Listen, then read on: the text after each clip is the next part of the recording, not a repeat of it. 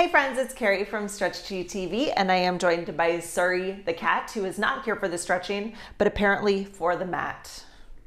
Yes, and the love. There's so much love here. All right, so this week is week 12 of Stretch Chi 101. It's a wonderful week. This one's a big one. This is our low back pain week. So we're going to work on the outer aspect of our hamstring line. Okay, this is so more the outside of our bodies. This fascial line runs from your head all the way through your body, down the back, like your entire back, through your sacrum, through the area where people really get that low back pain, through your hips, your glutes, down through your knees, all the way to your ankles and your feet. So really, really important for hip, knee, and ankle stability, which really affects your balance. We want to make sure that we're staying balanced, right? This one's a big one for balance. And because this fascial line runs down through your sacrum and through your glutes and into your hamstrings, this is a big one for sciatica. Now, I know some of our other stretches that we've done have been good for sciatica, but this one is like the big one because the muscles that we're gonna release and the fascial line that opens up while you're doing this stretch is where the sciatic nerve runs through, where it usually gets pinched, and that's where you end up with sciatic pain. So my friends, if you have low back pain, if you have sciatica, this is the week that we're going to address this stuff, and I'm so excited for that. Now also, in Chinese medicine, this line lines up with your bladder meridian, and the bladder meridian is associated with nerves. So not just like physical nerves, like, you know, like your sciatic nerve, but also nervousness, anything that makes you feel nervy, like feeling afraid of failure, you know, like if you have to give a big presentation and you're like really anxious about it, it's normal to get really tight through this line. Okay, it makes you feel really rigid. It makes you feel like stiff as a board. If you've ever danced before, like your first day in dance class and you don't feel like you can let go and you feel like really stiff, this fascial line runs all the way up the back of your body. It holds you up super straight and stiff.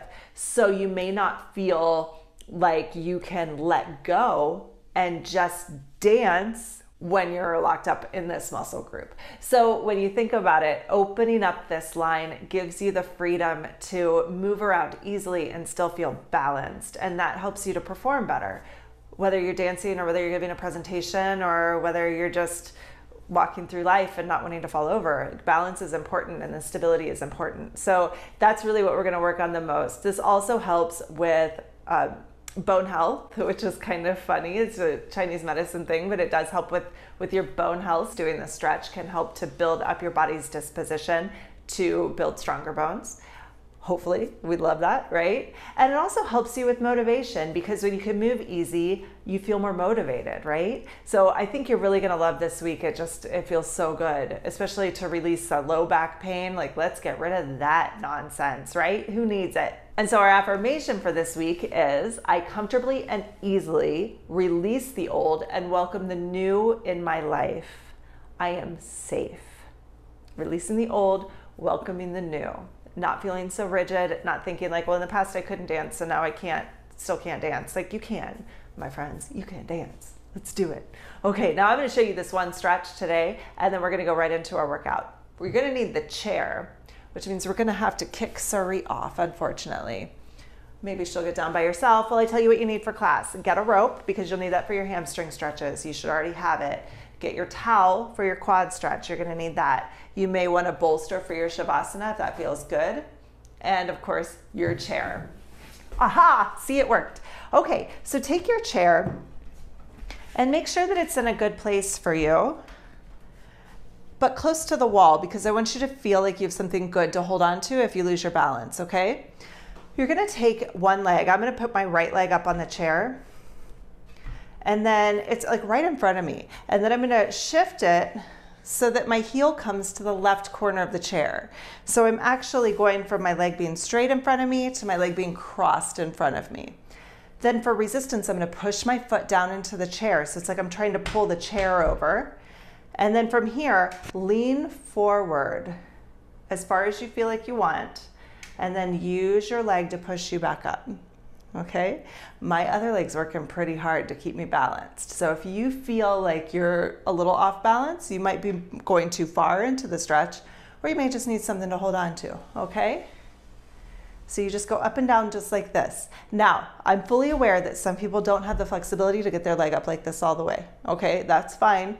You could either bend your leg, and as you come forward, just try to straighten it a little bit. That might be fine. Or you could find a lower tier. That would be okay. Okay, or a block or a box or something. Like you can have a stool, something lower so that you feel like you can progress. And eventually, when you feel like you have a little more range of motion, you could try something higher. All right? I'm pretty flexible, and I find a regular chair is just fine for this stretch. Now let's do the other side too. Bring your left leg up, it's my left leg, straight on. And then without turning the rest of my body's gonna stay straight on. I'm just gonna let my foot come over to the right side of the chair. So my leg is diagonal across my body. Still facing forward. I'm just gonna bend down into the stretch while I push my left leg into the chair and back up. If my legs was bent, it would just look like this. And if I use the lower tier,